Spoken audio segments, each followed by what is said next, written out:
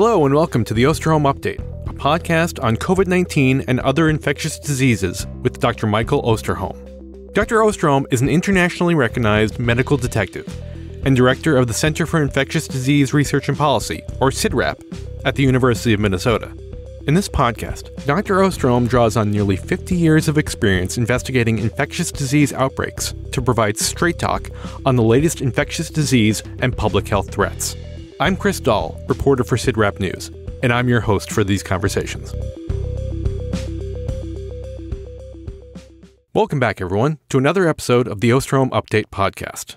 Late last week, U.S. intelligence agencies issued a declassified report on what they know about the potential origins of the SARS-CoV-2 virus and the beginnings of the COVID-19 pandemic.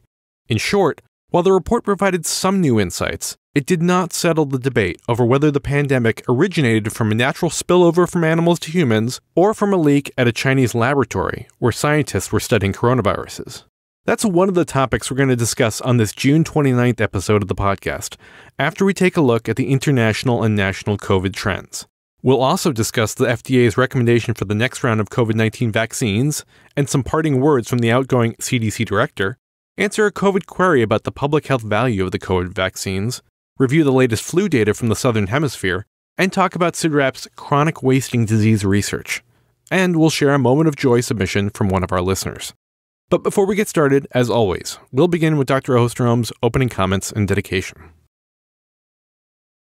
Thank you, Chris, and welcome back to all the podcast family. It means a great deal to be able to be with you again here today. And to anyone who might be listening to the podcast for the first time, I hope that we're able to provide you with the kind of information that you're looking for that is helpful to you in responding to COVID and the other issues of infectious diseases that we deal with.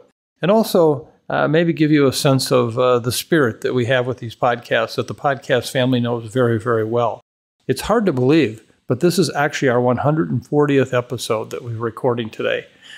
We've had 6 special episodes, including 3 live episodes, 1 special episode on mass, and 2 holiday mini episodes, making this one our episode 134 as our 140th podcast episode. It's hard to believe we've done that many over the years. And for all of you who have been hanging with us through most of these podcast episodes, thank you so very, very much. And as I say all the time, please continue to provide us with your feedback. It is incredibly helpful. We learn a lot from you. In terms of what we're covering today, it's a little bit unusual. I'm going to be making some very personal comments. I don't typically do that. I think most of you know that I surely am not afraid to express myself. But today I want to comment on a couple of people who I've had the opportunity to work with throughout the course of this pandemic, and frankly, who have been gifts in my life. And there are people today that you're hearing about a lot in the media because of the kind of comments, the attacks, etc., that they're receiving for their work. And so I'm going to comment a bit about that. But before I begin getting into the meat of today's podcast, I just want to reflect on a dedication that has come to mean more and more to me over the course of recent weeks. This week's dedication is one that we've done once before on this podcast. During episode 103, Words Matter, was recorded on May 12th, 2022. But it clearly is worth repeating a second time because of its importance. This week's episode is dedicated to all of those, and some who are listening today, who are struggling with their mental health. Our population has only grown since the beginning of the pandemic. And for me, this is very personal because I have friends, colleagues, people I'm close to who are right now really suffering from some really significant mental health issues. An April 2023 study published in Scientific Reports found that depression, anxiety, and overall mental health among adolescents and young adults worsened during the pandemic for those with and without pre-existing depression and anxiety. According to the study, 73% of adolescent girls felt that their overall mental health was worse than it was before the pandemic, as did 53% of adolescent boys, 77% of young adult women, and 66% of young adult men. Among those in the study who did not have elevated levels of depression prior to the pandemic, 35.7% had elevated levels of depression in 2020, and 60.8% had elevated levels of depression in 2021. Similarly, among all those who did not have elevated anxiety levels prior to the pandemic, 28.1% had elevated anxiety levels in 2020 and 43.8% in 2021. And this isn't just the case for adolescents and young adults. According to a survey conducted by the Pew Research Center, 41% of surveyed adults reported high levels of psychological distress in at least one of 4 surveys between March 2020 and September 2022. High levels of psychological distress were highest among adults with a disability, adults aged 18 to 29, lower income adults, and adults living alone. Now, this is no surprise. We all are aware of this. And in fact, if you have a family member, a friend, a colleague, or yourself who is suffering from mental health challenges and you're trying to access care today, you recognized how difficult that is. And in just one recent situation, again, someone very close to me literally sat in a holding room in an emergency room for 5 days before they were able to access kind of mental health care in that institution. It's really challenging. And of course, many of us who have lost recent loved ones due to COVID during the pandemic, this is even more of a challenge. Some of us have struggled with long COVID, which can certainly impact mental health. And as our Surgeon General, Vivek Murthy, highlighted in his recent report, our epidemic of loneliness and isolation, many of us are lonely than ever before. But we've also come a long way in recent years in at least raising awareness and lessening the stigma surrounding mental health, which I hope offers some hope to anyone who is struggling. There is no better time to reach out to a family member, a friend, a colleague who may be struggling with their mental health, or if you yourself are struggling, to reach out and ask for help. I know this message will resonate with many of our listeners, so we dedicate this podcast to you. And I also just want to close on that note of reaching out to people. So often with mental health, that's a challenge to either acknowledge your condition or to reach out to someone who might have that, fearing how they will take your inquiry or your follow-up. And we have to break that barrier. If this were a condition caused by cancer, an infectious disease, there would be no potential stigma associated with it. Talk about it. Find out what you need to do. Here is the challenge. And I would just leave you with one last thought, something that I do think about a lot. And that is, when you do reach out, it isn't necessarily the actual words you say or what you do, but it's how the people feel about what you've done. And there's a quote that's attributed to Maya Angelou, which actually, it turns out, was actually recorded largely by someone, Carl Buscher, 20 years before she said this. But she is often cited as having said, "I've learned that people will forget what you said. People will forget what you did. But people will never forget how you made them feel." So today, this podcast is dedicated to all of us who either are experiencing mental health issues or have close colleagues, family, whoever, with these. Do what you can to make people feel what it is that you want them to feel. Now, moving on to something more bright and cheery, which of course it is from our Minnesota perspective. Today in Minneapolis, I am happy to report sunrise is at 5:29 a.m., sunset at 9:03. That's 15 hours, 34 minutes, and 24 seconds of daylight. Now, we are losing daylight now since June 21st at about half a minute each day. But we're still, because we're losing it in the early morning hours, we have maintained the 9:03 evening sunset starting on June 20th, and it will stay that way till July 2nd. And then we'll start losing sunlight also at that level. Great time of the year to be here. In terms of our dearest friends in Auckland, and for all of you who are at the Occidental Belgium Beer Garden on Vulcan Lane in Auckland, today your sunrise is at 7:34 a.m., your sunset's at 5:14 p.m., 9 hours and 39 minutes, a few hours less than us, but the tide has changed. It's going to come in for you, and ours is going to go out. Finally, I just have to say we have a listener who contacted me from Cape Town, South Africa, and they specifically asked if I would specifically mention their sunlight length today, because they too are in their darkest hours. And today in Cape Town, the sunrise is at 7:52, sunset at 5:47 in the evening for 9 hours and 54 minutes. Just like our dear friends at the Occidental, they've turned the corner. and the days are getting longer. So it's a very, very good day here in Minnesota relative to sunlight, and let's celebrate it while we can. So let's start with the international and national COVID trends as we normally do. The most recent updates from the WHO and the CDC indicate that once again, with the exception of a few hotspots, COVID-19 activity continues to trend downward. But the CDC did report an uptick in U.S. COVID deaths. What's your read on the latest data, Mike? Well, let me start out this report with a general sense of where we're at. And it's good news. What a beautiful four-letter word, good news. According to the WHO's latest weekly EPI report for COVID, which was published on Thursday, June 22nd, there were a total of 1.2 million cases and 7,100 deaths reported over a 28-day period from May 22nd to June 18th. Now, just for comparison, if you look at the 28 days between May 15th and June 11th, total cases were at 1.5 million and deaths were at 7,300. So in a sense, the deaths have seemed to kind of more or less have bottomed out here, but at a level so much lower than we have seen throughout the entire pandemic to date.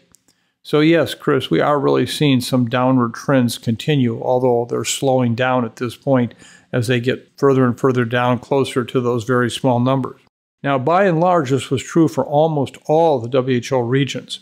For example, in the latest 28-day period, deaths dropped 73% in the Americas, 70% in the Eastern Mediterranean, 57% in Southeast Asia, 49% in Europe, and 28% in the Western Pacific. Otherwise, the one exception was Africa, which reportedly saw a 5% increase in deaths. But as you've heard me talking about Africa over a number of weeks, I have little to no faith in the reporting that's coming out of that continent. For example, if you actually look at the number of deaths reported for the African region, which stood at a total of 22 for an entire 28-day time frame, you can see that the 5% increase in deaths means very little, since such major underreporting is clearly going on. I don't have reason to think things are worse in Africa or they're that much better. But it just shows you that, in a sense, the lack of information we have coming from there. Speaking of underreporting, you've heard me mention plenty of times that the systems used for testing and reporting are being dismantled in many places. And for that reason, I don't really read into the numbers too much at face value. Well, on that note, there was one data point featured in the latest WHO report that I think helps put that into perspective a bit more. And that is, according to the WHO, nearly half of the world's countries did not report even a single case of COVID during the last 28-day time span. Let me repeat that. Half of the world's countries did not report even a single case of COVID during the past 28 days. Now, perhaps not surprisingly, this gap has consistently grown wider and wider throughout the past year. In short, you just cannot count on these international surveillance systems, even in our own country, for a number of cases. They may be better in most areas of the world for deaths. Even in Africa, they're not good for that. Now, if you look at the WHO report in terms of hospitalizations, they are reporting now 68,000 hospitalizations and 2,600 ICU admissions for COVID between May 15th and June 11th for the world. This represents a decrease of about 40% for both metrics compared to the previous 28-day period. Again, I think that the numbers are really down. But to put this into perspective, when you read into these numbers a bit further, you see that these data basically represent only 27 total countries worldwide that were consistently reporting hospitalization data. So we're missing data from almost 85% of the countries in the world. How can you interpret those data? Tough. That said, even with more representative reporting, there still might be a pretty good chance that most places are experiencing this very low level of activity or significant declines. Still, as you noted, Chris, there are exceptions to these trends, and having a better understanding of where these exceptions might be happening is obviously important for staying on top of why cases might increase anywhere in the world. In other words, are there places seeing increases because of waning immunity or even a new variant? Undoubtedly, these questions are hard enough to answer when the data is available, but they're basically impossible to answer if there's no data. I'm going to comment on this more in a later question, But the one piece of information that I think is very telling is that to date we have seen no evidence of seasonality of the virus, meaning that we're seeing big increases in COVID in the Southern Hemisphere, where there's now their winter, and a lack of cases in the Northern Hemisphere. Again, we'll cover that more, but I don't see any evidence right now of seasonality. One country I do want to highlight is Japan. Right now, it is the exception to the overall global decline picture. Since early April, COVID hospitalizations throughout the country have climbed from 3,500 to 7,800. That's as of June 21st. Interestingly enough, the country actually downgraded the legal status of COVID in early May to a classification that aligns it with seasonal influenza. However, since then, there have been parts of the country reportedly struggling to keep up with the uptick in patients needing hospital care.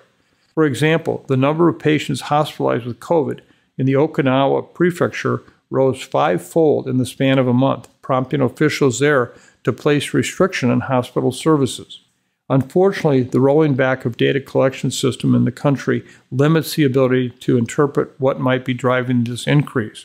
From the data that I've seen, there is no clear connection with any emergent variant, but Japan's sequencing data hasn't been updated for several weeks, so we'll have to keep looking at this to try to understand what's happening. Speaking of variants, we're really not seeing major changes happening overall at a global level. Again, in their latest EPI report, WHO noted that they're still tracking two variants of interest, XBB 1.5 and XBB 1.16, both of which are pretty familiar to most places by now. As it stands, XBB 1.5 remains the most frequently reported variant worldwide, and XBB 1.16 ranks second.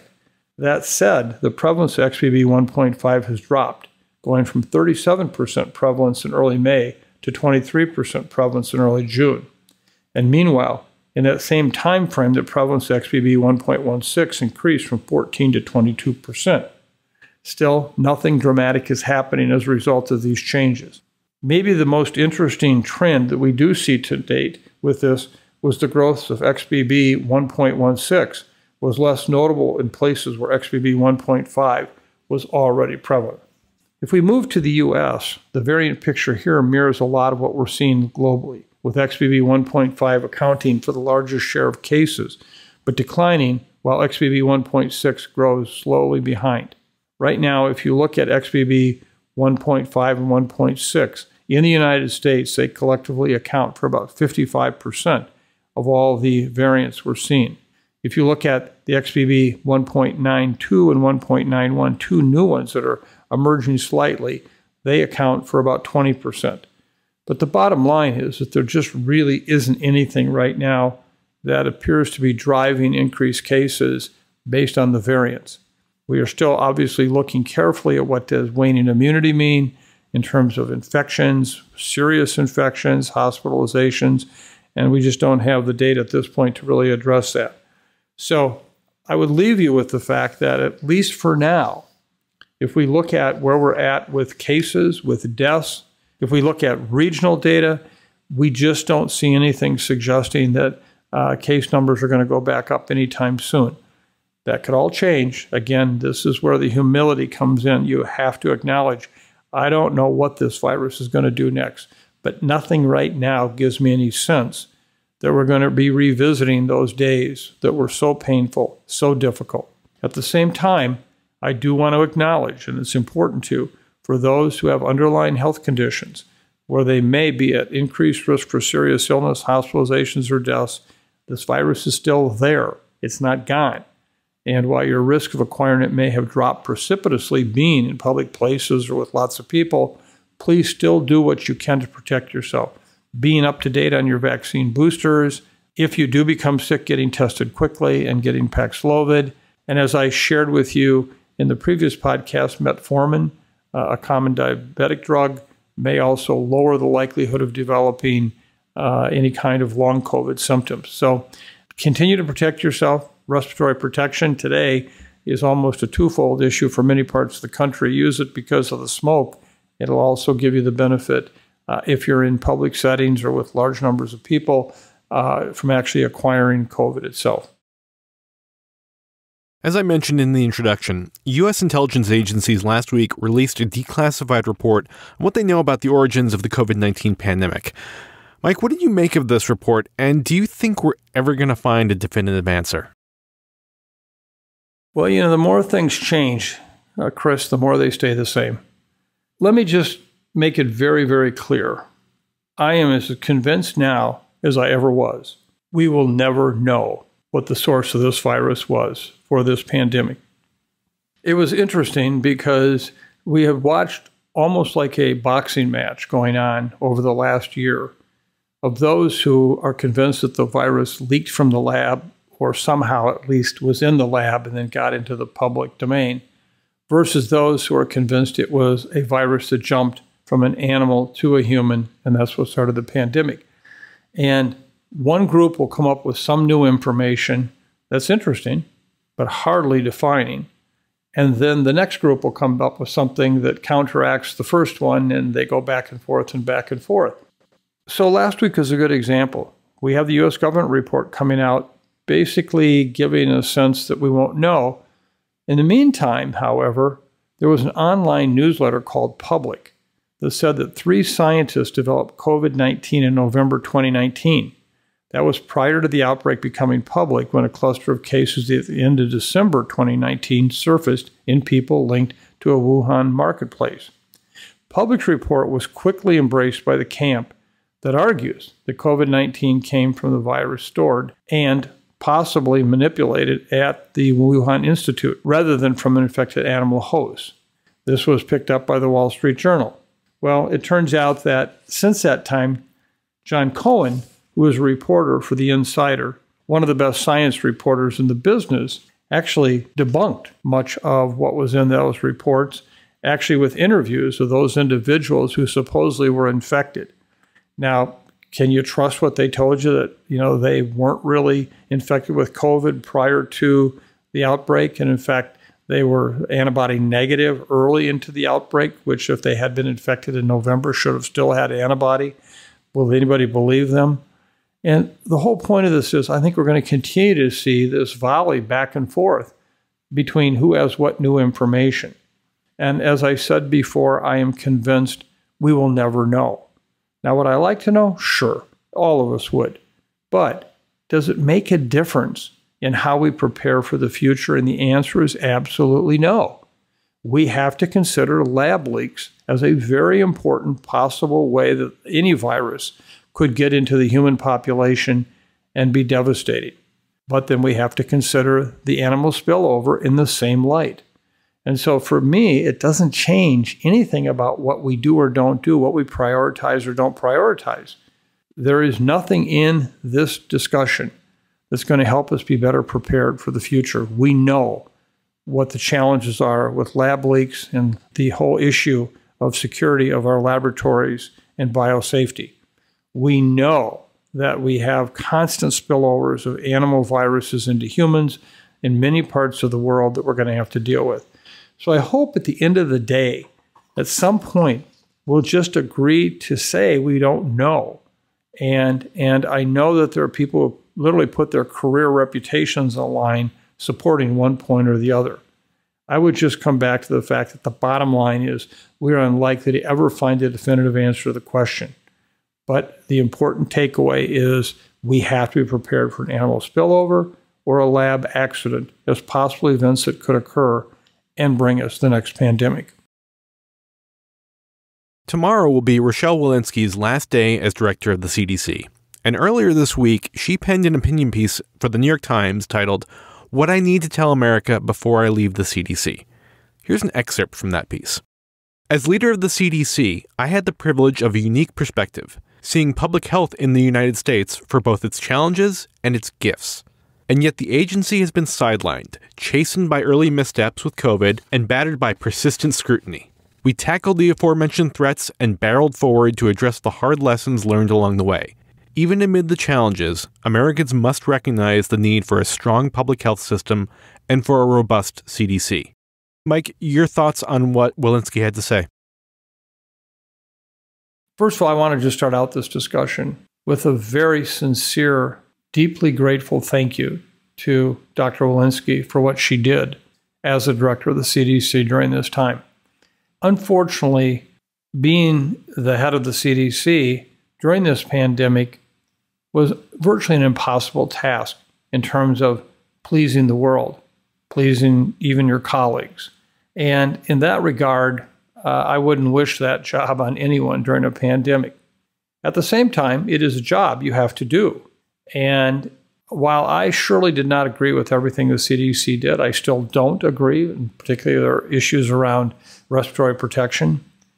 But there are a few people in our business that have more class, that have more sincerity, honesty, humility than Rochelle Walensky. She is truly someone who everyone would want to have as a colleague and a friend.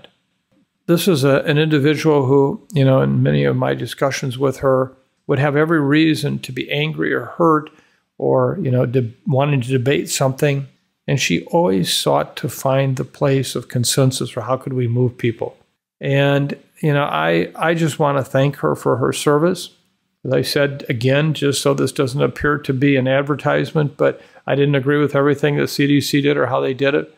But I have to tell you, I have such respect and admiration for Rochelle as a person, as a professional. And I wish as a country we could just let that happen rather than demonize people because of what was an incredible challenge, where people made mistakes, where organizations failed us. There are still really good people there, and we must never, never forget that. So here it is to you, Rochelle. Thank you. Thank you. Thank you. You helped us get through this pandemic, and I'm glad that you were there at the helm, and thank you. And we'll post a link to that piece for you to read. But also a follow-up question here, Mike. The job of being CDC director has never been an easy job, but it's probably infinitely more difficult now because of the way the job has been politicized. Is that a concern for you in being able to find good people for this job and in how the CDC director goes about doing their job going forward? Well, I think being CDC director is among those jobs in public service that are almost impossible to do, such that everyone thinks you're doing a great job. You just have to expect that you will be criticized. At the same time, trying to run an organization of that many thousands of people, things happen for which, under a great leadership management style, you still wouldn't have had an impact on. You can't, go down into the administrative depths of your organization and be accountable for what one or two individuals did or didn't do. You have to provide the overall leadership. I think that what is really important here is that we have the general sense of where we're going, the major leadership issues. In that regard, Rochelle has put a reorganization of CDC in front and center. And I've seen people say, well, why are you leaving before that's done? And her response was, it's never going to be done in just one administration. We are going to constantly be updating, changing, learning what to do and how to do it. And so every director has to be that way. Now, in that regard, I have to offer one comment also about the new CDC director coming in, Mandy Cohen. I know Mandy. I think very highly of her. She is a wonderful organizational expert. She comes in with the right tools in terms of experience, having been the Commissioner of Health in North Carolina. She had senior roles at the CMS relative to the work that they did on their Obamacare websites and so forth. She is very well known in Washington. I can tell you that since she's been named to the job before she took over, she has had very frank conversations with many people in our business, listening to them about what they think should and could be done. And so I feel very good about this new person coming in, and she surely has 110% of my support for what needs to be done. And again, this is not just an advertisement for CDC. We need them. We need them badly. We need some things to change. But on a whole, they are our public health infrastructure at the federal level. And we must never forget that as they go, so do we. And so therefore, I want us all to be in the same boat, successfully traversing the rough waters, getting through, and also understanding with a moment of humanness that the people who lead this are basically people just like us. They get up every morning, they put their clothes on, they do all the same things we all do together. And I can only hope that we can all find the people that we can work with closely to deal with these complicated issues. Our last episode was released right before the FDA's Vaccines and Related Biological Products Advisory Committee met to discuss the makeup of the next round of COVID-19 shots. As was expected, VRBPAC recommended switching to a monovalent strain containing the Omicron subvariant XBB, and the FDA subsequently agreed. So, Mike, what does this mean for people who are waiting for the next round of booster shots? Well, Chris, the FDA's VRBPAC did meet on June 15th to discuss the strain composition for the 2023-24 formula of COVID-19 vaccines in the U.S. And as we anticipated, even on our last podcast, the committee voted to recommend an update of the current vaccine composition to a monovalent XBB lineage for the 2023-2024 formulation. There were a number of considerations discussed before the vote, including virus surveillance and genomic analyses, antigenic characterization of the viruses, human serology studies from current vaccines, preclinical immunogenicity studies evaluating immune responses generated by the candidate vaccines, etc. Let me just provide some detail on the key takeaway messages from this meeting. First, as I noted earlier in the podcast, the Omicron XBB lineage viruses are currently the dominant circulating strains of SARS-CoV-2 virus globally. Despite gaps in genomic surveillance globally, the available sequencing data indicates that the index viruses and other early variants, meaning the alpha, beta, gamma, and delta variants, are no longer detected in humans. The index virus antigen elicits undetectable or very low levels of neutralizing antibodies against currently circulating SARS-CoV-2 variants, including XBB descendant lineages. By several measures, the current COVID-19 vaccine appears less effective against XBB lineage viruses than against previous strains of the virus. We see that individuals who have received 2, 3, or 4 doses of the index virus-based vaccines or the original Wuhan strain, or a booster dose of a bivalent mRNA vaccine, including BA1 or BA4-5, have much lower neutralizing antibody titers against this XBB lineage compared to titers specific for the antigens included in the vaccine. Also, people with hybrid immunity from any SARS-CoV-2 infection show higher neutralizing antibody titers against XBB.1 descendant lineages compared to responses from vaccinated individuals who had no evidence of infection. Preclinical data from 3 different vaccine manufacturers show that vaccination with the monovalent XBB.1 descendant lineage-containing candidate vaccines has a higher neutralizing antibody response to the current circulating SARS-CoV-2 variant compared to the responses elicited by the currently available vaccines. Available data also strongly suggests that the inclusion of an antigen from early strains of SARS-CoV-2, in other words, Wuhan, in an updated vaccine formulation is unlikely to enhance the response to current vaccines. The 21-member panel voted unanimously to recommend that the monovalent updates with a preference for the XBB 1.5 composition. FDA has advised manufacturers seeking to update their COVID-19 vaccines that they should develop vaccines with this monovalent XBB 1.5 composition. As I mentioned 2 weeks ago, this is aligned with the recommendations from the WHO Technical Advisory Group on COVID-19 vaccine composition and the decisions by both the European CDC and the European Medicines Agency earlier this month. There is not a definitive timeline for when the monovalent booster will be available in the U.S., but they should be ready for use beginning even as early as late August, early September. As much as this is good news in having these vaccines available, I remain concerned that people are not going to receive a booster this fall when they're available. Less than 20% of the U.S. population received a bivalent booster, though importantly, over 40% of people 65 years and older got a bivalent booster. I can't stress enough that when the monovalent booster becomes available and you're eligible, please get your booster. That brings us to a COVID query from a listener named Frank, who wrote, I'm now starting to get bombarded with questions about vaccine efficacy. I get it that they still seem to be pretty effective when it comes to preventing severe illness and death, but what about infection in the first place? Transmission? Long COVID? While clearly helpful at the individual level, is there a public health reason to get vaccinated and/or boosted? Mike, what can you tell Frank? Well, first of all, thank you for this very good question, Frank. You're right on the mark. And I want to start out by emphasizing that what you already said in your question, which is that these vaccines remain effective in preventing severe illness and death. They are not 100% effective. They are not. And we do see waning immunity occur, but they are important tools for preventing hospitalization and deaths due to COVID. And so I continue to encourage all the listeners to receive all the doses that they're eligible for. That said, when you look at the ability of these vaccines to prevent infection and transmission, the data is far less promising. Now again, let me please distinguish between stopping transmission, keeping you from getting infected, versus do they still protect your life? Do they keep you from getting into a hospital and into an ICU bed?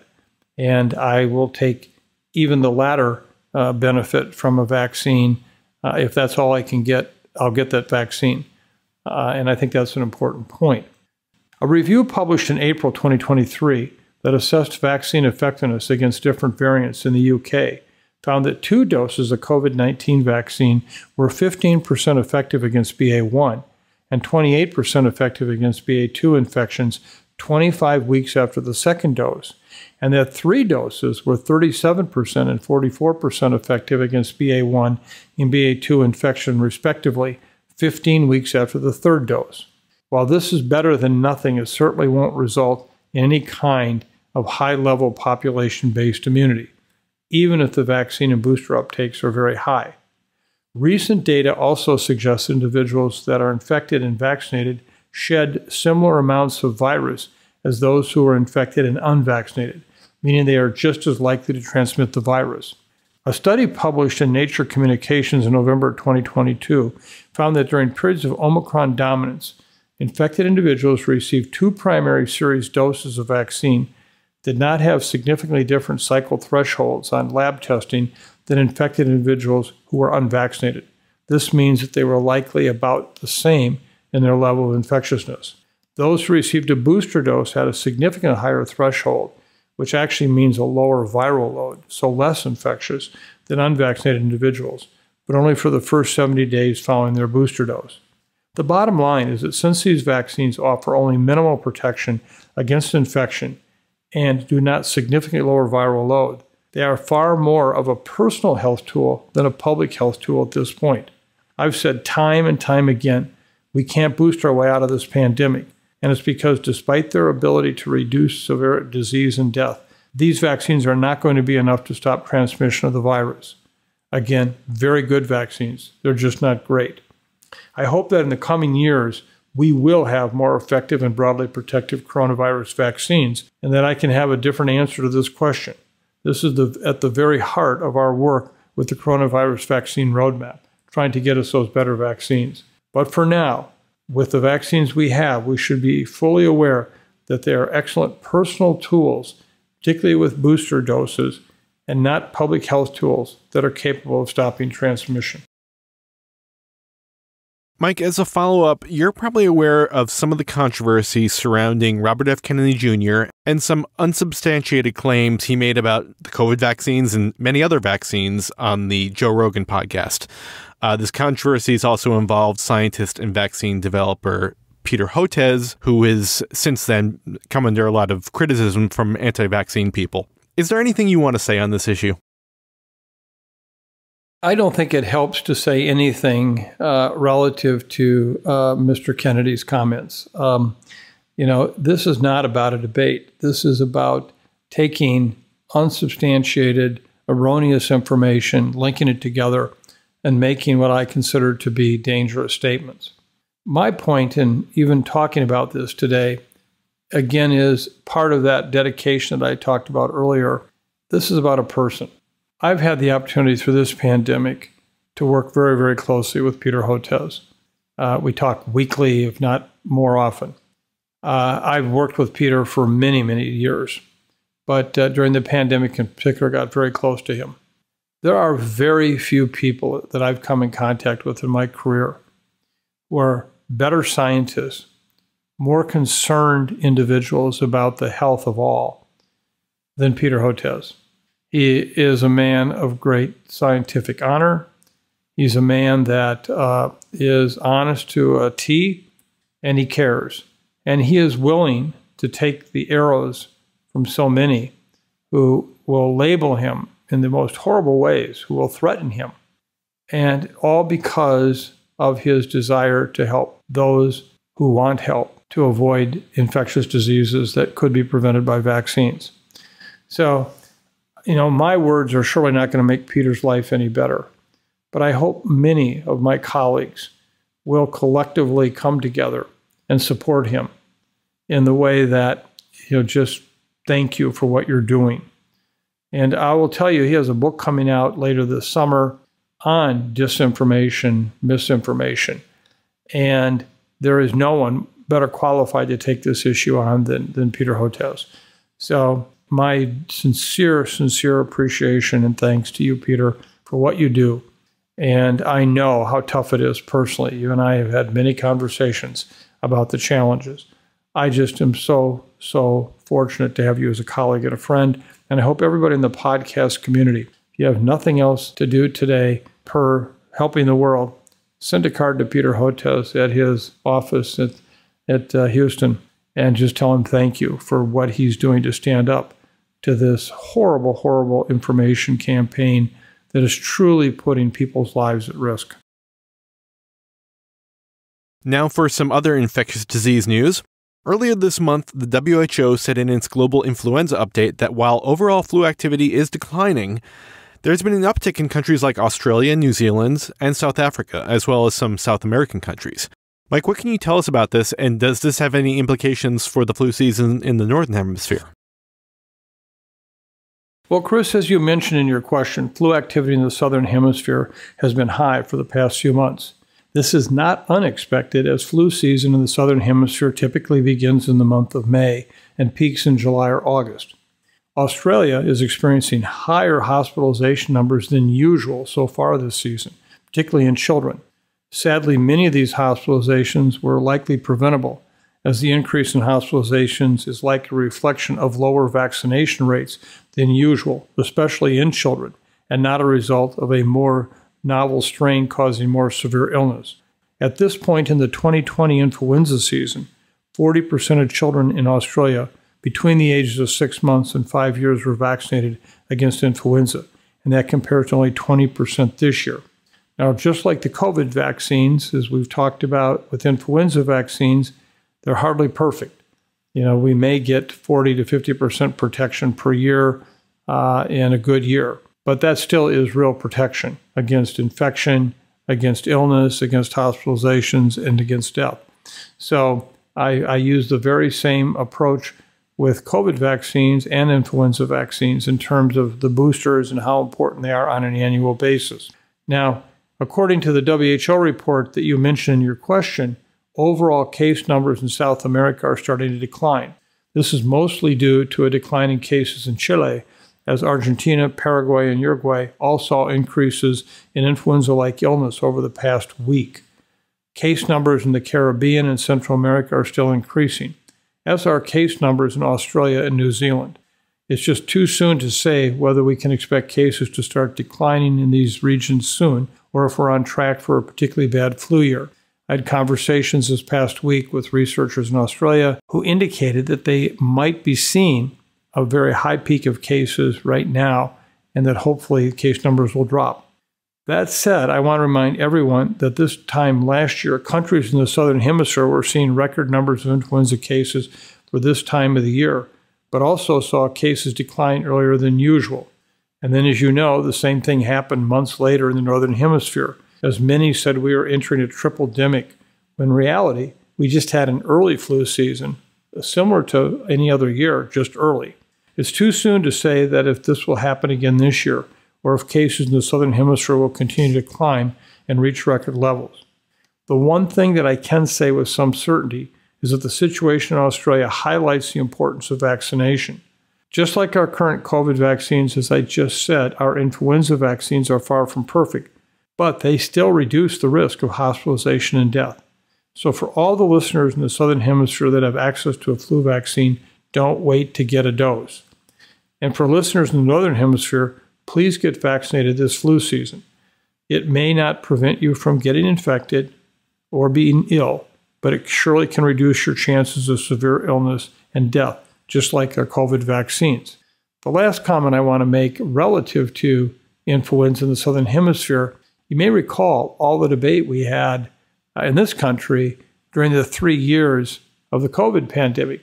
And people saying, oh, it's going to become a seasonal virus now. It's becoming a seasonal virus now. It's going to happen in the winter here, etc. Well, it's interesting to note here that there's very little COVID activity going on in any of these countries in the Southern Hemisphere. There simply is no data yet to support that this is likely to be a seasonal virus infection this next year. Could be eventually, surely could happen, but just as we've been pushing back on those who have wanted to make this a seasonal virus infection picture, we just don't have any evidence yet that that's the case. Also, earlier this month, the Minnesota legislature approved $1.62 million in funding for CIDRAP for research into chronic wasting disease, or CWD. I don't think we've discussed CWD on the podcast, so can you explain to our listeners what it is, why you're concerned about it, and how this money will be used? Well, Chris, this is a pretty complicated topic, so I will try to do my best in short order to give you an overview. But I would urge you all to take a look at our website that actually is dedicated to chronic wasting disease, and we'll put a link on that on the podcast site so that you can go there. Chronic wasting disease is a condition in cervids, or white-tailed deer, mule deer, elk, etc., which has some similarities with what we saw with bovine spongiform encephalopathy and mad cow disease back in England in the 1980s and 1990s. And what this disease is caused by a prion, which is nothing more than a misfolded type of protein that can, when it's in the brain, cause all the other proteins as such to misfold, causing these kind of changes that result in dementia. Chronic wasting disease was first picked up in cervids in Colorado more than 50-some years ago. And at that time, it was isolated to that area. But what's happened is it has continued to spread. This is a disease in cervids that actually the animal may be infected for potentially months to several years before they actually show symptoms. But the prion gets into the central nervous system of the deer, and we now know even more so that it can get into the nerves, even in the muscle area, which if you consume this prion, which is very, very difficult to inactivate, you could potentially become infected. Well, over the course of the past 50 years, we've recognized, number one, that it has spread widely. It is now in 31 U.S. states and 4 Canadian provinces, and the number of cases continue to grow in some of these states. Areas, for example, in Wisconsin right now, up to 80% of the deer in some counties have chronic wasting disease prion infection. Now, the challenge is what does that mean for humans? Exposure to the CWD prions is increasing when you can eat meat from an animal that is infected. And it's clearly increasing in the sense that more and more animals are infected each year. Also, in addition, the strains are changing such that they can have unique host range, and they're continuing to emerge, meaning that what might not have been able to infect a human 30 years ago, now today, those strains surely could. Documented transmission of CWD to humans or production animals such as cattle would literally result in an overnight crisis with a significant implication for public health, agriculture, trade, wildlife health, and beyond. Unfortunately, no state, federal, or international agency is really adequately preparing for this potential crisis, should we see the transmission to humans. And I think one of the things that we have done at CIDRAP is try to provide the summary information of why we believe that this is surely likely to happen. And this is not a popular position, particularly among many who are afraid that it will actually negatively impact deer hunting. And I agree it will. But it doesn't mean that you can put your head in the sand and not deal with the potential preparedness issues. What happens if it happens? What will we do? Today, for example, wildlife conservation in this country is largely supported by deer hunter licenses. And should there be a decrease in deer hunting, you would see more animals on the land, resulting in more auto accidents, resulting in more transmission of CWD, and less resources by a long shot for doing the wildlife conservation work that is so important. Will chronic wasting disease become a human threat? For all we know, it already has. We have studies today showing that these prions from cervids, when put into what are called humanized mice whose immune systems have been set up more to look like that of humans, that they now readily can be infected by this CWD prion. We also know today that the exposure to contaminated venison is only increasing, with an estimated more than 15,000 infected cervids each year actually being consumed by many different humans from that one deer. We know that we can also find the prions in the skeletal muscle of the infected cervids, which is unlike bovine spongiform encephalopathy, where back in the 1980s, their cattle in the UK were getting infected by refed bone meal, taking the waste of animals, putting it in, cooking it, and then sending it back, including the spinal column. And with that alone, they then got infected with the prions because they are so difficult to destroy. Well, today, if you're not only just eating the central nervous system, but you're also eating the nerve contaminated prions in the muscle, that again just continues to increase the risk. So our program is really all about anticipating this situation. I tell our staff often that, we don't get paid to be popular, we get paid to be right. And I take that very seriously, and I say that with great humility. But it would be easy to say, oh, this isn't going to be a problem, when in fact we think it very well could be. And so what we're doing is we've established an internationally renowned group of experts who are serving on our CIDRAP CWD advisory group. And we really have, I think, the opportunity to continue to help promote the kind of information that the public should have about what the risk is.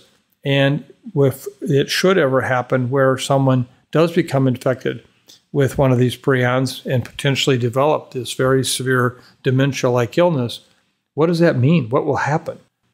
And so what our mission here now is to take our group of international experts and to address 5 different areas of chronic wasting disease, human medicine and public health, human cervid production animal testing and surveillance, agriculture and trade, disposal issues, and then finally wildlife health and conservation. And what we're doing is making the assumption that there has been transmission. And if there has been, then what's the next step? What's the next step? What's the next step? And if there's suspect transmission, what do you tell people? Where you're kind of in that gray land. So we're hopeful that we can be better prepared for what I think is going to be an inevitable public health crisis in the future. Again, I hope I'm dead wrong. I hope I am dead wrong on this issue. But I think not. I think that CWD is going to become, to the United States, everything that we saw with bovine spongiform encephalopathy and mad cow disease in Europe in the 1980s and 90s. Should that occur, the implications are huge. They're far-reaching. And at this point, we just aren't prepared. Now for our latest Moment of Joy submission. Mike, who did we hear from this week? Well, Chris, this is actually a special one because it's actually a follow-on to one that was from several years ago. This is actually from Evan, and he wrote in his Moment of Joy, to the CIDRAP podcast team. As someone that gives me joy, I am reminded of my pandemic partner that was profiled in episode 77, my grandson Arthur, and he was. At the time, he was 8 months old. Now he's 2.5, and we still have a beautiful relationship. In fact, we moved across the country with his family and my husband and I in order to still be in one another's lives. We moved from the desert to the Pacific Northwest to a forest near the ocean. Arthur has now been joined by a little sister, and I get to play with him every day. At that time, Arthur was not speaking, but he would play the piano and the drums. Now he is speaking and learning to color and cut with scissors. Just yesterday, he put both his hands around my neck and his cheek against my cheek and told me that he loves me. I attribute my peace during the pandemic to the information I would get from these podcasts, and I was able to calm myself during the pandemic and be a grandmother who is present for her grandchildren. Thank you for being a part of that journey for me, Evan. Evan, thank you. You have no idea how much this warms our hearts at CIDRAP to hear this. Thank you so much. And just a reminder to our listeners that we would love to hear about your moment of joy. Even as we move past the pandemic, we know that we live in challenging times, and finding the thing that brightens the day, even if just for a moment, is so important for our mental health. So what is the thing that you look to for a little bit of joy in your life? It can be a place, a person, a pet, a piece of art, a memory, or whatever you want it to be. You can share it with us at osterholmupdate@umn.edu. And now for a little bit of business as we get closer to the end of our fiscal year. We hope that you've come to appreciate all the timely information, support, and positivity that we've been able to provide you through the Osterholm Update. With that, we'd like to take a moment to remind all of you how critical it is to have access to the type of high-quality, authoritative, and unbiased scientific information that you get from this podcast and from CIDRAP. Please help us continue to provide the coverage and voice you've come to expect from us regarding the latest infectious disease threats by supporting the team you trust, respect, and depend on. Any amount of financial support is extremely appreciated and will ensure we can continue to offer this podcast going forward. Your support means more to us than you'll ever know. To contribute to this podcast and everything we do here at CIDRAP, please visit cidrap.umn.edu/support. To make it easier for you, we'll put a link on the podcast page. We so appreciate your support, trust, and continued partnership. So, Mike, what are your take-home messages for today? Well, I think the single most important thing I hope people take away from this podcast today is good news. Good news. We are surely seeing the backside of this pandemic in every way. And again, while we may have some increase in cases over time, again, it's not seasonal yet. We may see a new variant be the reason for that. I don't see us ever experiencing what we did between 2020 and late 2022. I think we really have crossed the river, you might say, of the pandemic. That's good news. Now, it still doesn't address the issues for those who are at increased risk for serious illness, hospitalizations, and deaths, because, in fact, there still is virus out there. We're still seeing infections. But for the vast majority of people today, they have moved on, and they have reason to. It is good news. There's no seasonality yet with this virus, so I can't predict for you that this fall and early winter is going to see a big increase in cases. If we look at what's just happening right now in the Southern Hemisphere, that's exactly the experience. Very little COVID, lots of flu. And finally, when the booster doses are available, particularly for those who are at increased risk of serious illness, please get that booster dose. That can go a long ways, at least for some months, in greatly reducing your risk of serious illness, hospitalizations, and deaths. And therefore, get it. Even if you've had COVID before, even if you've had 4 or 5 doses of vaccine before, what we're seeing is it's right now. It's the most recent dose you had relative to the variant that you're vaccinating against. And to be vaccinated against the XBB variants, you want to have this current new vaccine. So I'll continue to push that. And it's a safe vaccine. It's one that I would urge that even if you're not at increased risk of serious illness, hospitalizations, and deaths, that can still happen. So I would urge people just to get the vaccine. And what closing song have you chosen for us today? Well, Chris, I'm tying this back to my opening dedication. And I want to say that this song really, in part, fits the dedication very well, but it also, from a timing standpoint, was something that I think is at least front and center here in Minneapolis, St. Paul. This past week, the phenom Taylor Swift, the 33-year-old entertainer of entertainers, was here and put on 2 sold-out concerts at the U.S. Bank Stadium, which was a remarkable event. I've never seen the reviews of a concert ever written up like this before. The lead reviewer for our largest paper here said it was the best concert that Minnesota had ever experienced, and listed, all of the greats, Bruce Springsteen, Barbra Streisand, Paul McCartney, etc., and said this was by far. This is a young lady who has clearly captured the art of communication through her music, and also a presence that so many people have really fallen in love with her.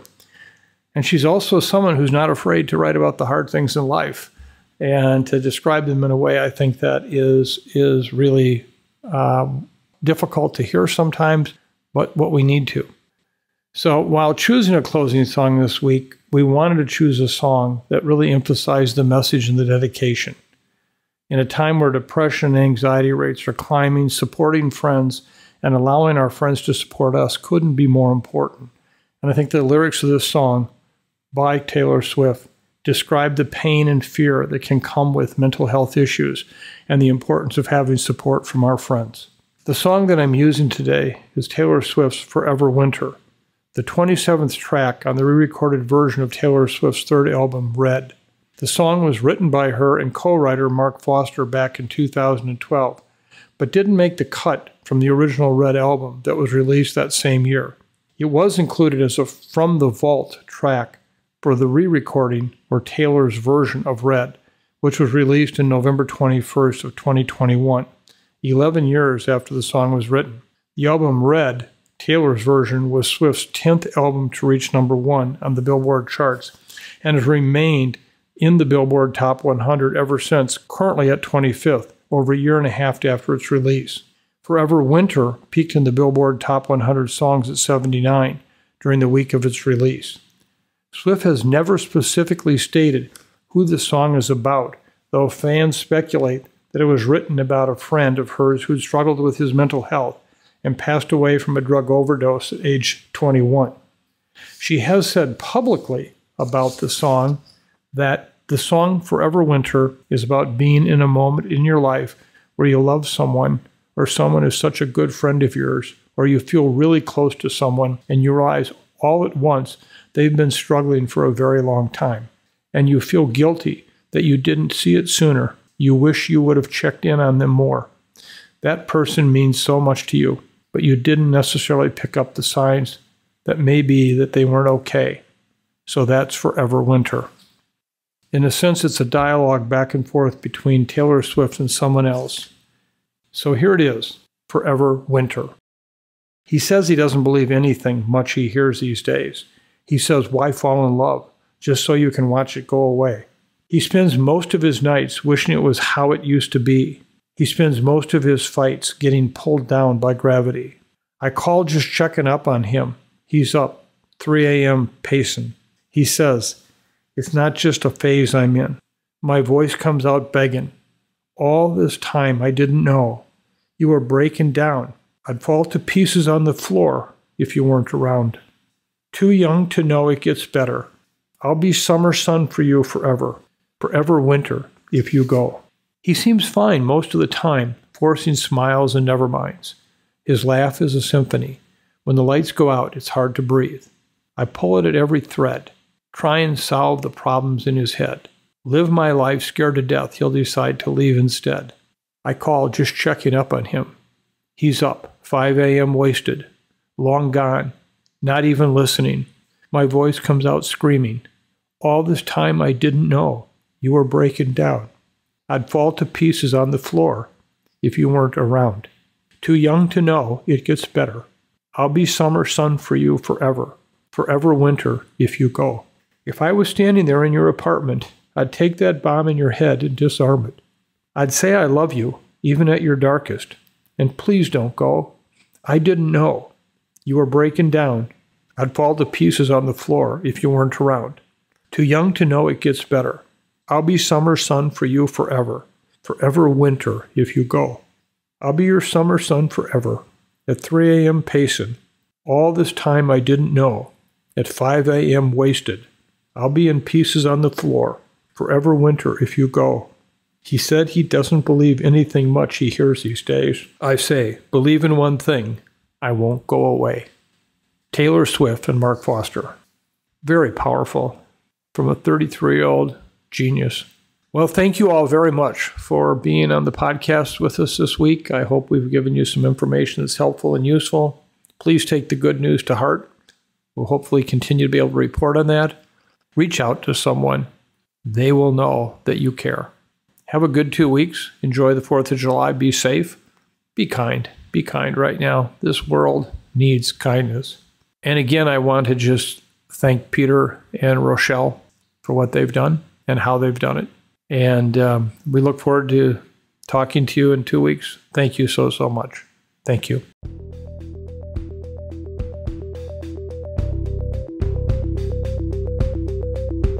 Thanks for listening to the latest episode of the Osterholm Update. If you enjoyed the podcast, please subscribe, rate, and review wherever you get your podcasts. And be sure to keep up with the latest infectious disease news by visiting our website, cidrap.umn.edu. This podcast is supported in part by you, our listeners. To contribute, please visit cidrap.umn.edu/support. The Osterholm Update is produced by Sydney Redepenning, Elise Holmes, Corey Anderson, Angela Ulrich, and Meredith Arpey.